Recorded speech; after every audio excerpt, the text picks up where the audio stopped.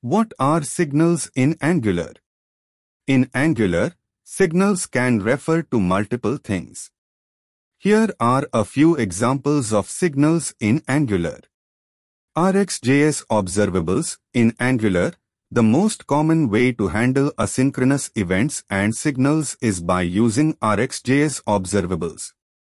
An observable is a stream of events that can be subscribed to by any component or service that needs to react to those events.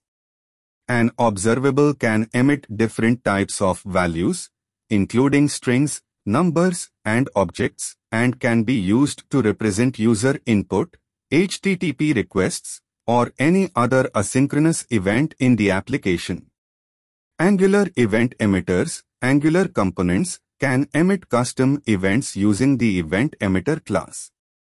An event emitter is a special kind of observable that can emit events and be subscribed to by other components or services. Event emitters are commonly used to communicate between child and parent components or to notify other parts of the application about changes in state. ng-zone. The ng-zone service in Angular provides a way to run code outside or inside the Angular zone.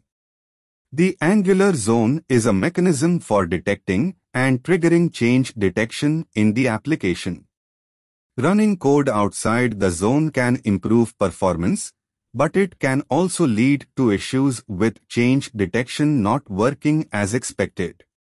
ng-zone provides a way to handle asynchronous events and signals in a way that ensures change detection is triggered appropriately. SignalR is a library for building real-time web applications that can be used in Angular.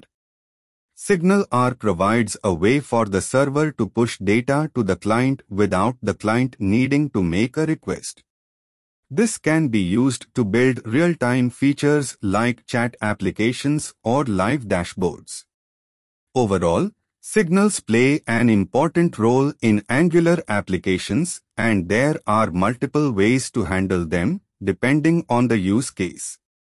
RxJS observables are the most common way to handle asynchronous events, while Angular event emitters and ng-zone are used for more specific use cases.